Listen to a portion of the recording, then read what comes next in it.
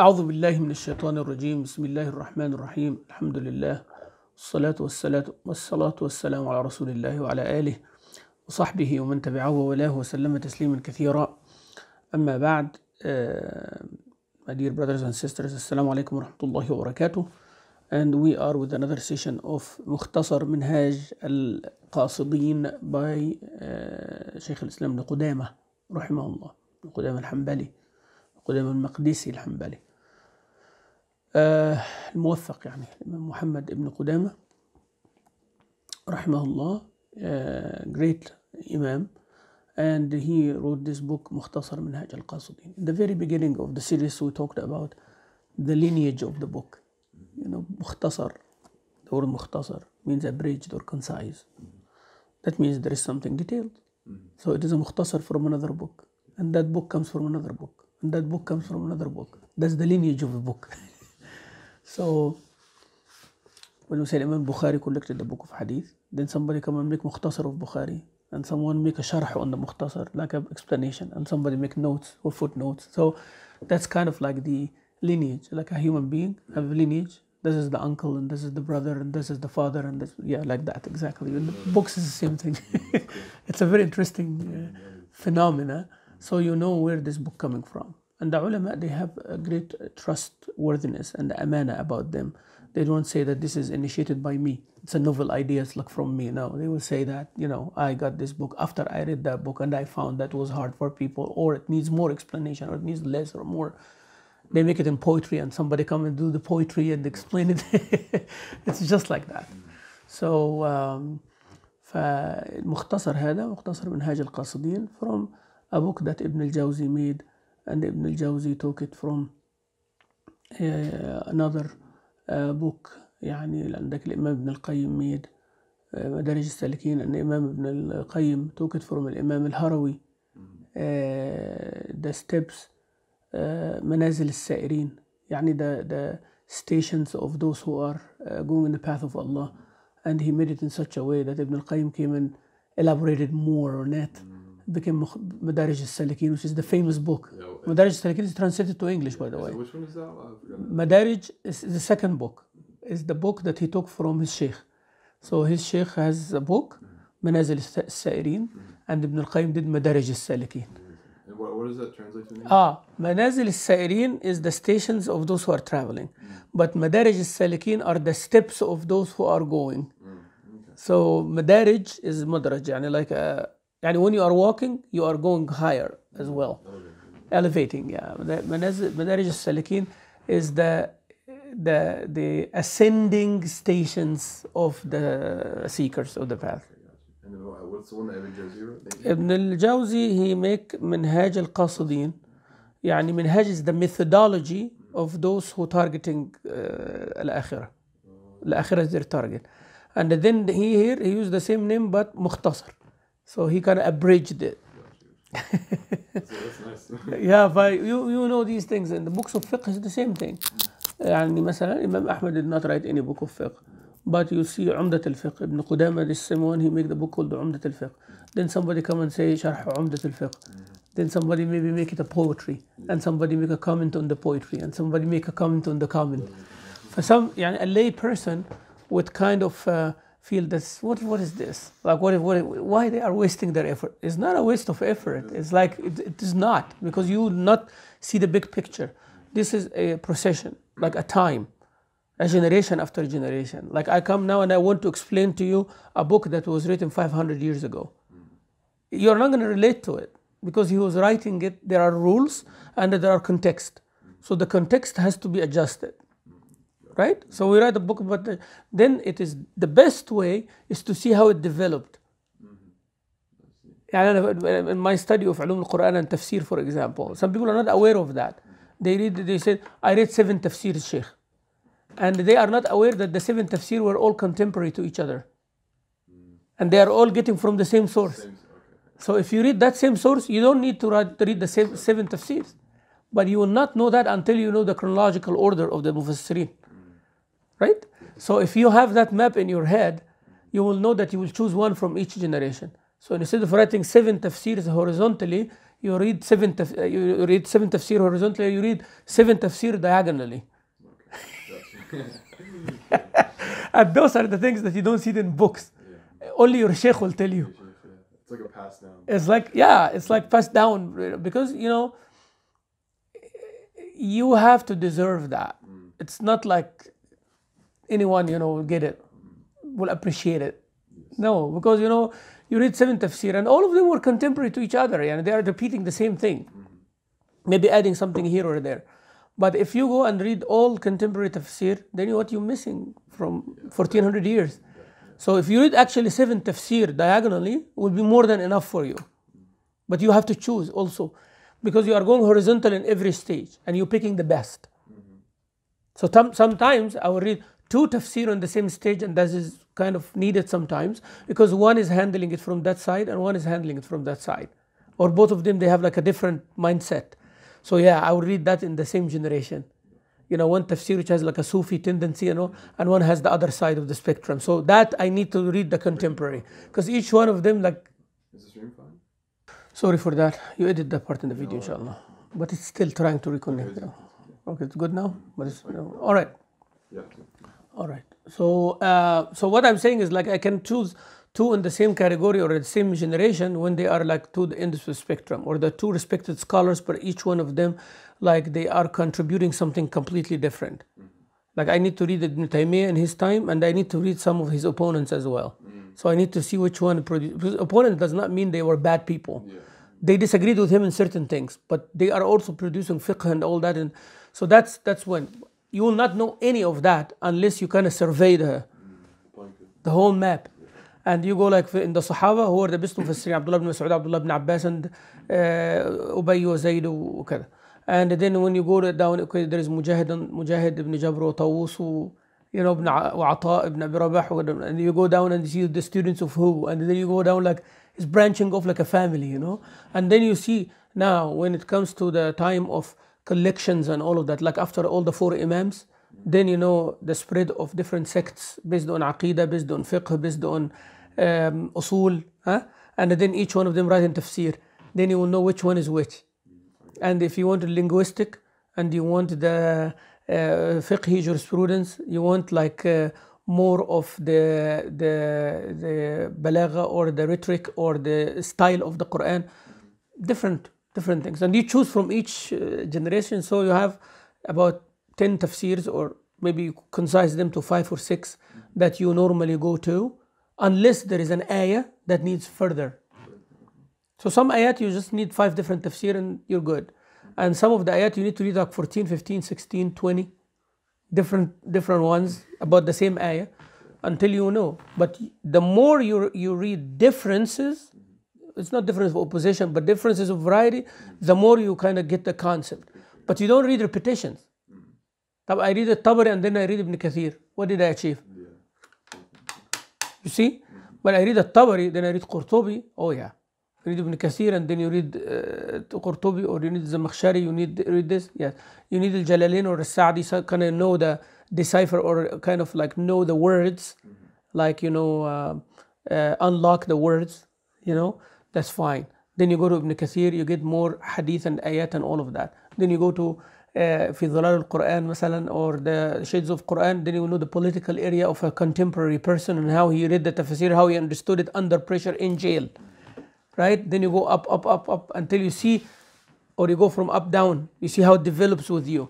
فمختصر منهاج المقصدين is like more for a person, lay person, to get an overview of this concept, that everything physical has a spiritual counterpart.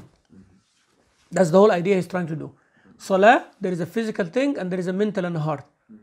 Like travel today, etiquettes of traveling. He said there is a travel with the body and there is the travel with the heart.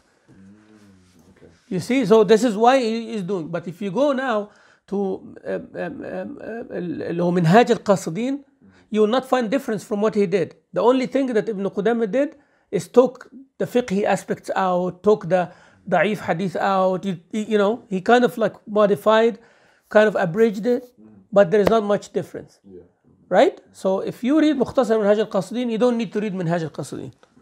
You just go to Madarij al-Salikin. then you will know what is this all about now. All right? And you don't, if you read Madarij al-Salikin, in my opinion, you don't need to read Manazil al-Sa'irin يعني. So Ibn al-Qayyim expanded more. So now if you want a concise one in the beginning, Manazil al-Sa'irin. If you want a concise one at the end, it is Mukhtasar Manhaj al-Qasidi. And there is one close to this one and there is one close to that. There are different ways to look at the... That's cool. Yeah. Thank you for asking. So this is how you pick somebody's mind. That was nice. That was really nice. Thank you. So كتاب آداب السفر, the etiquette of the section of the etiquettes of traveling.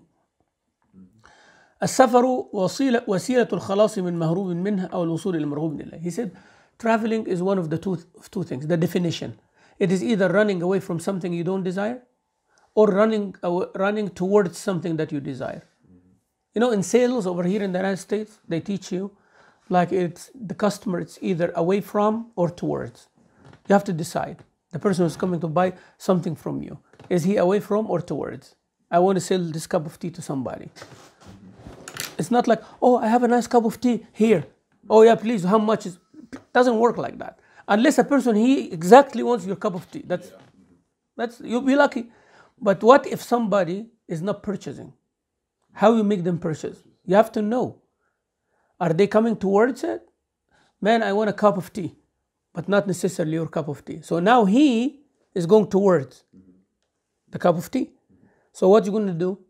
While another person, he said, you know, do you have a hot drink? Yes, I have tea. Nah, he's away from tea. So how you convince both to buy the same cup of tea? Different approach. The one who's towards, man, you are in the right place. Oh, I see. This cup of tea is it like every cup of tea with something extra. I want you to taste it first, then we'll talk about the extra. You see, he's already wanting the cup of tea, but you are telling him that this is what you're looking for. So now you're going toward him, convincing him that this is what you're looking for and it will benefit you a lot. Type, what if a person is away from? Okay, he said, nah, oh, but we have a good deal today. You see? So now he's running away from him. He said, huh? What kind of good deal? He said, only lasts for 1 hour. If you take one, I give you one for free. So now he was going away. You're trying to bring him in with something else. But traveling, it's either you are going to get something or you're going to run away from something. So if a person is running away from something, you tell them that travel is what will get you away from. Like Sayyidina Musa alayhi salam, when he ran away from Egypt and went to Shu'aib, you know that man? And he told him, لا تخف نجوت من القوم الظالمين. Your travel is gone. You know, you're already away from what you were scared of. So you're good because he was running away. But if somebody is going towards something, is traveling in the path of Allah subhanahu wa ta'ala, right? It's different. Sayyidina Musa also, when, you know, they're telling him the people are, you know, behind us, he said, Allah with me, he's going to guide me, right? So is from away from. But when he is telling them to go toward the city, you know, telling him what they're going to achieve and what they're going to lose if they don't. So always when somebody is away from, you tell them what they are losing if they don't do. And if somebody going toward, you tell them how much they achieve if they go getting. This is the whole idea. For even in Islam is like that, and Quran is like that. So any theory they teach about sales or it's in our religion. Yani Allah is inviting us and He said, if you want interest, I'll give you the interest doubling your capital. Nobody will do that. Capital itself. Yani anybody interested, He said, you give me this, I give you 2%. 10%, 50%. That's yani dream. But Allah Azza wa Jalla said, I will multiply your capital. There is nowhere else. Is that. So He knows that you are towards that. He's telling you, you get more. If you are away from something, then He tell you, no, that's what you're losing if you do not do that. Yeah. So He said, as-safaru safaran. Now the definition is either you are going away from something or you're going towards something that you want. Now what are the types of travel? He said there is the travel of al-badan, the physical bodily travel from your home hometown, from your country, from your state, traveling somewhere else. That is called safar. And there is a distance that's called that I'm out of. If you are traveling around in Houston, it's not travel, even though it's a 70-mile radius or whatever. But once you leave and you go toward Dallas or San Antonio or Austin, now I'm traveling, because that's what I'm considered my town. Okay? That's one. And the other one, he said, is the travel of the heart from the lowest of the low to the highest of the high. أسفل سافلين وأعلى عليين. He says, ثم رددناه أسفل سافلين. The human being, by disobeying Allah, is where? And your heart, when it gets to the lusts and desire and all of that, it is like kind of sinking down there. So how you make your heart travel upwards toward the heavens? That's an understanding. If you have that understanding, so when you say Allahu Akbar, you are in your place, but your heart is traveling. And that is how people look for khushu'. Why I don't have khushu'? Why this? Why that? Because you're stuck. You are having your car, the best car there is, the sportiest of cars, the most efficient of cars, but you're not driving it. You are holding the wheel and pretending that you are driving. It's like somebody doing vroom, vroom, vroom with his mouth while he has the best car. Just put the key in the engine, man. Drive. Drive and use the vehicle that you have. So, or somebody having a truck like everybody, just to show off. Yani the truck in its origin, the way we were raised when we were young, it is only for construction people. And the people who put something in the, why do I have a truck? And I'm not offending anybody. Why do I have a truck with the thing in the back? Huh? I have one now. MashaAllah. Why you have that? But you are not carrying anything. It is more of a status. It's more of a culture. It's more of a... And you might do things, but that's not why you bought the truck. Before you buy a truck, because you're going to carry stuff in it. You don't buy a sedan. But now, you're a big guy, you are this, you are that. The truck is like more of a Texas thing. So I understand that. But what I'm saying in original material aspect of it. Like, why would you ride a sports car? To speed. Right? But if you live in downtown and you buy a sports car, why? You can't. Because you want people to say that he has that kind of car. So it's not serving the purpose. So when you are in the salah, your heart's supposed to travel up, but you are sinking it down. It is exactly like someone standing there and not using the vehicle, or you going backwards to the ditch. That travel has to be there. You travel, but every day you travel when you stand in front of Allah. Every day you travel when you say dhikr of Allah. Every day you travel when you are good, doing something good. Then you will see your heart is somewhere else. Will not be affected by these things. You see, subhanAllah, a small concept, and it changes the way you think about everything. Yes. He says, from asfal safilin, the lowest of the low, to malakut as-samawat, to the highest of the high. And he said this is the most honorable of the two types of travel. For everybody, he said, everyone who stays on the stage of birth, like when they're born and what their parents taught them and sticking to the culture and the tradition and all of that, he is always going to be stuck without development. There is no advancement. So it's if you only stick to what you are born with, the fitrah, and with what your parents say, telling you, then you lost. Those are the foundations, but you have to build on them. Sharpen them, wipe them, polish them. How you polish them? By education, by ilm, by seeking knowledge, by reading Quran, by going to scholars. That's how you... Look, you just learned that now. And he wrote it like a few hundred years back.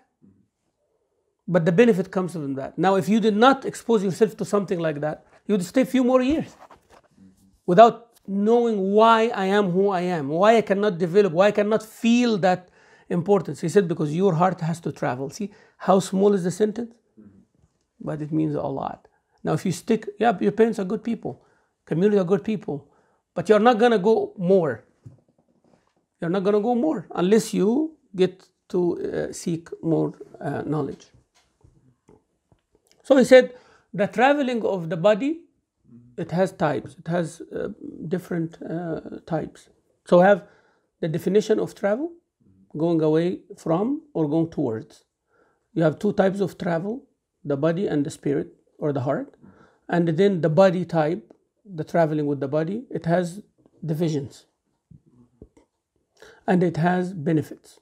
And it has also disadvantages and problems.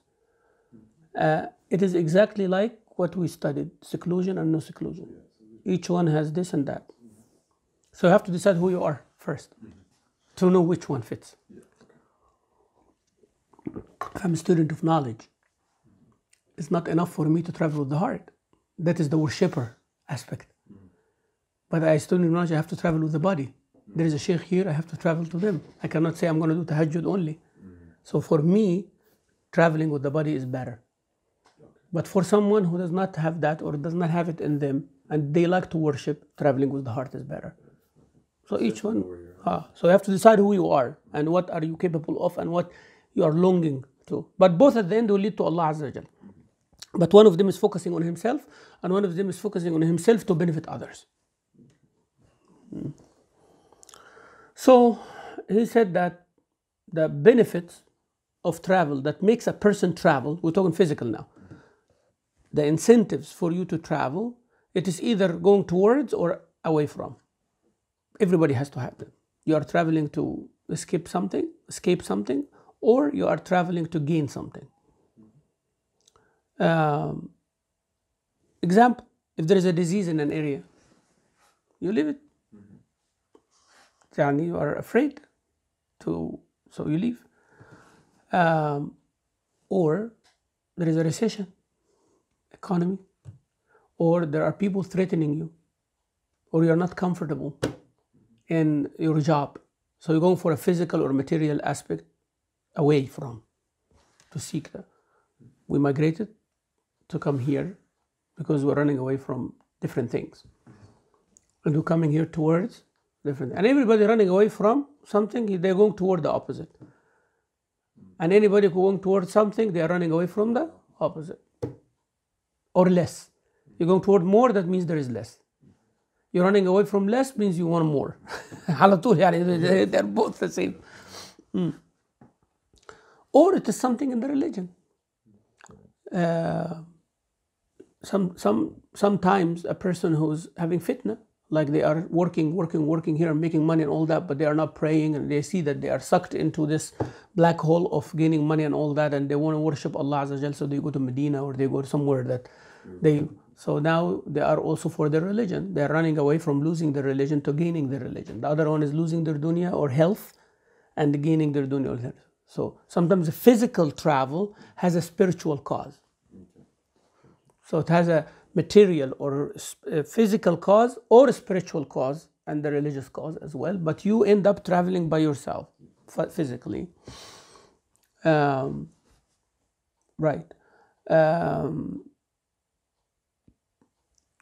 What you are running towards, as I said, the opposite.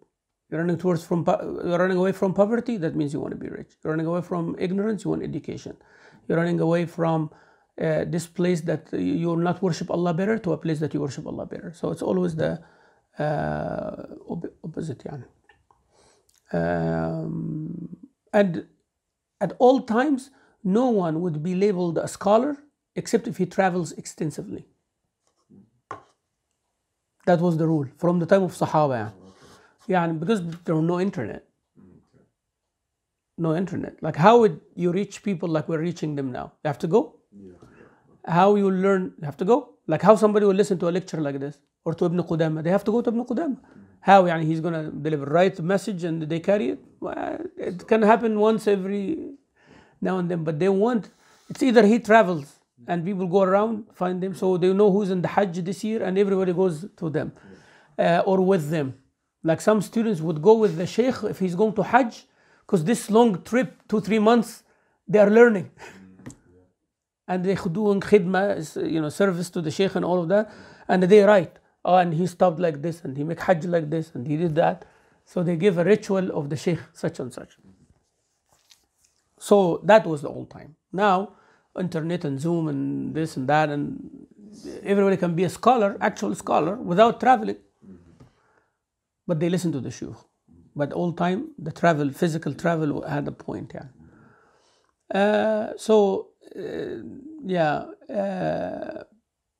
But if you learn by yourself and read and do dhikr by yourself, that's good too. But there are things that you have to travel for. Things you can get on your own, things you can get from your local imams and scholars, and there are things that you have to travel and things that you have to travel further. It depends how far you want to go and how much you are eager to achieve. So, the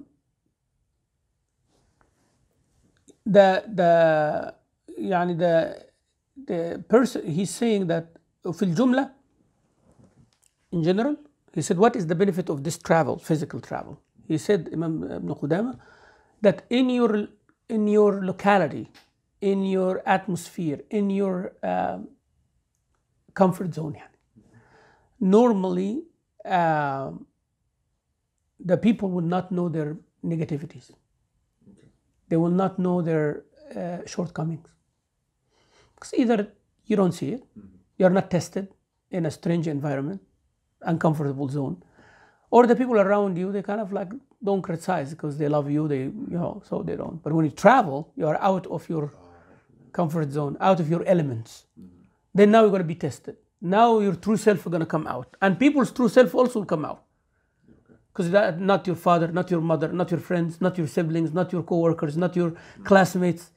You travel somewhere else, then your true self is going to come out and their true self is going to come out. It's a clean slate.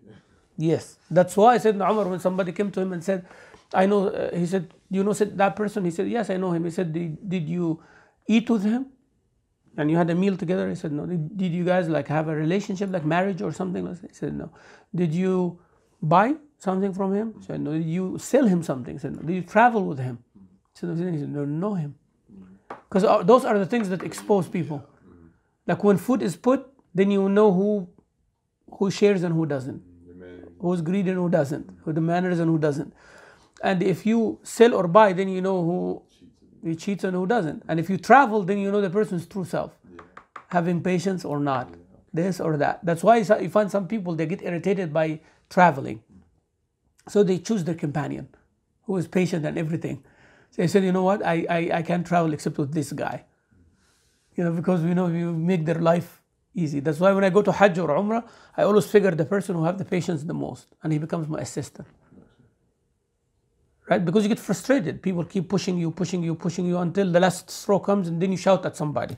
But when there is someone like who can absorb that, there are some people by nature, they are nice. They're good. So you tell them that to communicate, their messages and all that. So you can plan and you can do things properly and they can have the customer service.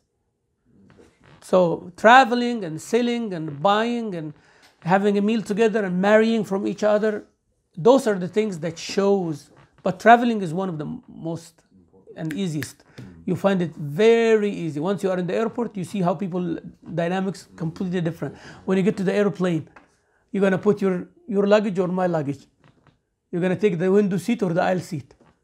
Or you're going to sit in the middle for me or not. You see? So the whole idea is it's like changes, right? We love each other and everything, but once it comes on my comfort and we're traveling and this is a long trip, then who's going to sacrifice for who and who's going to accommodate who? Yeah, that's why travel is a big deal to know who. So that's why you go out of town, you go camping, you go like that. Then you will know who you can depend on and who you can't. Also, he's saying that one of the benefits of travel is to see the ayat of Allah in His land, the signs of Allah Azza wa Jal.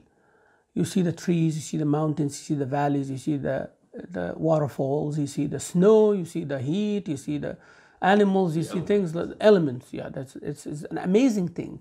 And people sometimes they like to go to safari, they like to go to Alaska, but they don't know why. You tell them, you said, oh, it's just like an amazing thing. It's like exotic thing, but why? I keep asking them why, but they don't come up with an answer. I want to enjoy the elements, but why? They don't have a cause. We as a Muslim or a practicing Muslim should have the cause. Allah created me to worship Him. Even by enjoyment, I am worshipping Allah.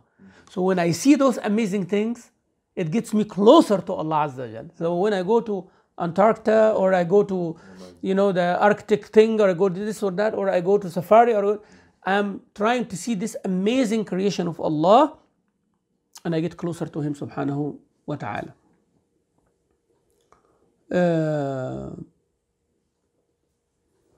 Also, you travel away from transgression, travel away from fitna, from luxury, and you travel toward humbleness, to see other experience, other human beings, other signs of Allah, something to make you a better person, more experience. When you're exposed to different things, then you come up with different ideas, then you can advise people and so on. We'll stop here inshallah, and next time we're going to talk about the permissible travel and the haram travel. And somebody traveling for gambling, and somebody traveling for umrah. That's travel. Or somebody traveling just for a vacation, just to relax on the beach. It's not haram, but it is mubah. Mubah means allowed. When we say allowed, mubah, or permissible, that means it can be haram or can be actually important to do. So it depends what you're trying to achieve. صلى الله وسلم وبارك على سيدنا محمد والحمد لله رب العالمين والسلام عليكم ورحمة الله وبركاته.